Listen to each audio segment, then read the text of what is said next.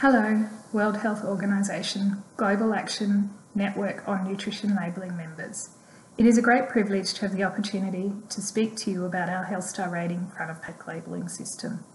This is the first seminar for our WHO Action Network.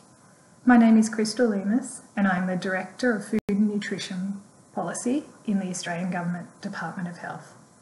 Today, I would like to talk to you about our Health Star Rating system, which recently underwent a 5-year evaluation. In Australia, like many other countries, packaged food products must carry a nutrition information panel and ingredients list. While this information is important, a comprehensive review of food labelling found that many people don't have the time or knowledge to interpret this information. In 2009, Australia and New Zealand food ministers agreed to a comprehensive review of food labelling law and policy. The final review report was provided to food ministers in 2011. One of the recommendations of this report was that an interpretive front-of-pack labelling system should be developed as one of several preventative health initiatives designed to improve dietary intakes. The intent was to help people to make better informed, healthier choices quickly and easily when comparing similar types of packaged foods. In December 2011, Australian and New Zealand food ministers agreed to an easily understood interpretive front-of-pack labelling scheme for packaged foods. In 2012, the Food Regulation Secretariat in the Australian Government Department of Health established various committees to perform research and develop various technical aspects of the front-of-pack labelling scheme. Representatives comprise government officials, industry, public health, and consumers. In 2014, the Australian and New Zealand food ministers endorsed the Health Star Rating system to be voluntarily implemented in Australia and New Zealand for an initial period of 5 years.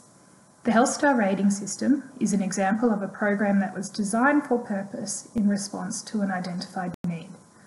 Following identification of the issue, which in Australia and New Zealand was an increase in overweight and obesity and the increased consumption of foods high in energy, saturated fat, sugar and sodium. A review of the evidence suggested that there was nothing in existence that would be fit for purpose, and so the development of the system from scratch was instigated. The Health Star Rating system considers the overall nutritional profile of a product and assigns a rating from 0.5 star to 5 stars. It is intended for processed packaged foods where nutritive quality is often unclear or confusing. It is important to note that it is designed for comparison of foods within the same category. For example, to compare 2 different types of yogurt. It is not intended to compare different categories of foods. For example, comparing a yogurt to a breakfast cereal. The objective of the Health Star Rating system is to provide convenient, relevant and readily understood information to assist consumers to make informed food purchases and healthier eating choices. The system is underpinned by the Health Star Rating calculator, which manufacturers use to calculate the Health Star rating of their products.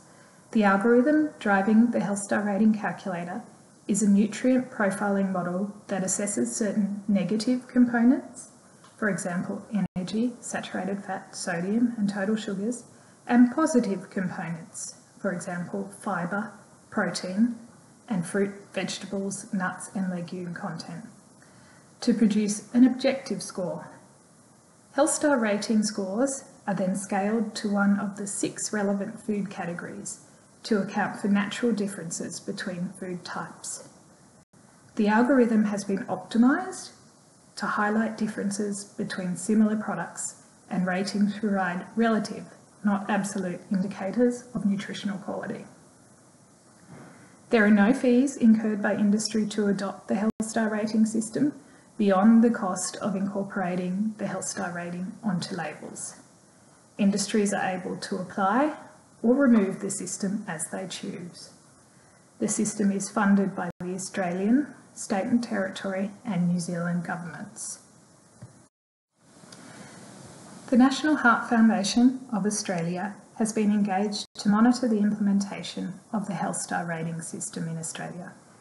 This work includes an assessment of consumer awareness and use of the system, compliance with the system guidance, and the nutrient status of products displaying the system.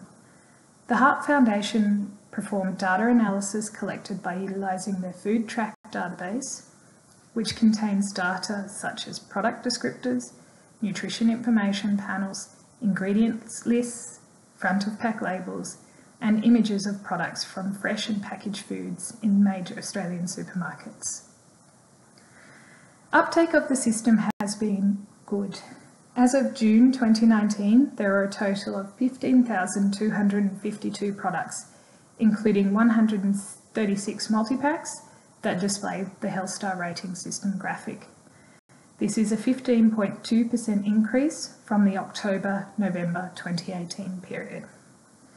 We also monitor compliance aspects of the Health Star rating system, with recent findings showing that 90.5% compliance with adherence to the Health Star rating system style guide and 90.8% compliance with the Health Star rating calculator. Implementation of the Health Star rating system in Australia has been supported by an awareness campaign. This is being conducted primarily via digital and out-of-home advertising. A new campaign, launched in February 2019, provided television coverage for the first time. Consumer awareness has steadily increased since the implementation of the Health Star rating system. Our most recent figures indicate that 62% of Australian consumers are aware of the system unprompted. 83.3% of consumers are aware of the Health Star rating system when prompted. The groups where awareness is highest are females, younger people, university educated people, those of normal weight, those with high incomes and households with children. Trust in the system has also increased. By year 4 of implementation, 58.4% trust the system and even more find it credible at 61.5%. Confidence in the Health Star rating system also grew significantly over the 3 years. The majority of consumers in year 2 were not confident in the system. However, confidence has increased to 51.4% in year 3 and continued to almost 70% in year 4. Do consumers find the system useful and understand how to use and interpret the Health Star rating system? 76.8% of consumers indicate that the system makes identifying healthier products easier. 72.3% agree that the system makes it easier to compare products participating in the Health Star rating system. However, though comparisons should only be made between similar products, more than half of consumers in year 4, that's 58.2%, wrongly believed that the Health Star rating system can be used to compare products of different categories. Does the Health Star rating system influence consumers to make healthier choices? In year 4, 70% of consumers reported purchasing a Health Star rating product in the last 3 months, with nearly 2/3 reporting that the Health Star rating system had influenced their purchasing behaviour. Of those influenced by the Health Star rating system, more than 50% stated that they selected a healthier product. Overall, 23.4% of all consumers changed their purchasing behaviour by selecting a Health Star rating product with more stars. Reformulation is a secondary objective of the Health Star rating system. Monitoring has shown that since the Health Star rating was implemented, there have been decreases in energy, saturated fat, and sodium in products displaying the Health Star rating system. And little to no change, or in the case of energy, an increase in packaged food products not displaying the Health Star rating system.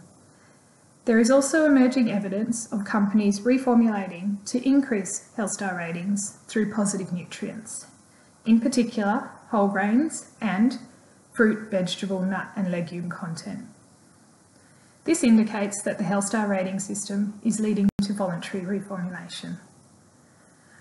From year 1 to year 4, there was a 9.6 kilojoule decrease in energy content for products displaying a HealthStar rating system, compared to a 2.9 kilojoule increase for eligible products not displaying a HealthStar rating system. There was a 0.1 gram decrease in saturated fat for HealthStar rating system products and no change for non-HealthStar rating products. And a 13.4 milligram decrease in sodium for HealthStar rating products and a 2.4 milligram decrease for non-HealthStar rating products. Implementation of the HealthStar rating system is progressing well. Uptake is increasing, consumer use and understanding is improving. There is evidence that suggests consumers are changing behaviour in response to the HealthStar rating system. Compliance with the system guidance, including accuracy of HealthStar ratings, is high, and there is some evidence to suggest that products are being reformulated to reduce risk nutrients. In June 2014, when the HealthStar rating system was first implemented, the Australian and New Zealand food ministers agreed that the system should be implemented voluntarily over 5 years, with a review of progress of implementation after 2 years. Subsequent to this decision, in November 2015, food ministers agreed that a formal review of the system should also be carried out after 5 years of implementation. In April 2016, the HealthStar Rating Advisory Committee commenced planning for the 5-year review of the HealthStar rating system. In September 2016, the HealthStar Rating Advisory Committee established a technical advisory group to analyse the performance of the HealthStar rating calculator and respond to technical issues and related matters referred to it by the HealthStar Rating Advisory Committee. The reviewer, MP Consulting, was engaged in July 2017. MP Consulting's approach to the review has been independent, transparent and impartial, and they have provided many opportunities for feedback and consultation with all stakeholders, both written and face-to-face. Over the course of the review, MP Consulting has conducted 2 public submission processes and held 8 public workshops across Australia and New Zealand. They have also held a significant number of teleconferences and face-to-face meetings with key stakeholders. The review broadly considered the impact of the system, whether the system has successfully met its objectives, if necessary, how the system, including the algorithm, could be improved, and communication, system enhancements and monitoring and governance of the system. The draft 5-year review report containing 10 recommendations for the system was published in February 2019 and was open for a final public submission round for 6 weeks. In November 2019, ministers met to consider the final review report for enhancing the HealthStar rating system. The 10 recommendations contained in the report were: 1. That the system be continued. 2. That the energy icon be removed from the HealthStar rating system. 3. Governments, industry, public health and consumer bodies continue to promote the system. 4. A package of changes be made to the way the HealthStar rating is calculated. 5. Changes be made to the way the HealthStar rating is calculated for non-dairy beverages. 6.